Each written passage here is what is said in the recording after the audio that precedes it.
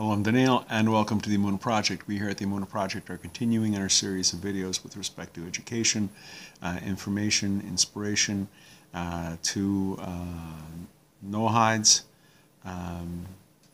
converts to Judaism, and to returnees to Judaism, the Baalei Tshuva.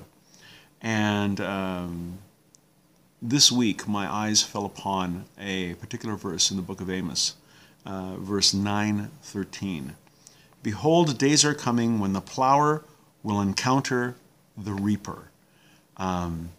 This, if anyone knows anything about farming, this never happens. The plower preparing the ground in the spring to be planted and seeded, and that is months and months and months away from the reaper, who is, of course, comes at harvest time in the late summer, early fall. The two never meet. And yet here we have the prophet Amos saying days are coming when the plower will encounter the reaper. What's he talking about? What he's making reference is that there will come a time in the future, the Messianic time, when food will be so bountiful that they haven't even finished harvesting yet, when already they're preparing the ground and planting for next year. The Dubner Maggid explains this pasuk in a certain way, this verse in a certain way. He says, imagine a city dweller. Guy who's never left an urban setting his entire life. For the first time he goes to the country. And he sees people plowing, digging up the ground. Just digging it up. Plows, shovels, tractors. He then sees farmers throwing what appears to be perfectly good food, corn, beans, small plants, throwing them away into the ground. And he says, why is this person throwing perfectly good food away?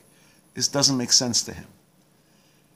If he were to come back in the fullness of time, in harvest time, he will see rows of corn, beans, all sorts of fruits and vegetables. The Dubner Maggid explains that so too in life, excuse me, so too in life, things that appear nonsensical, the suffering of people, why tzaddikim, why righteous people suffer, why the good go through such hard times, they seem inexplicable.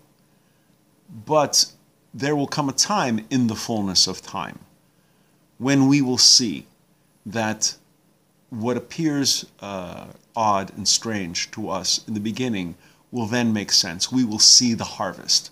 We will see the fruits that come of this.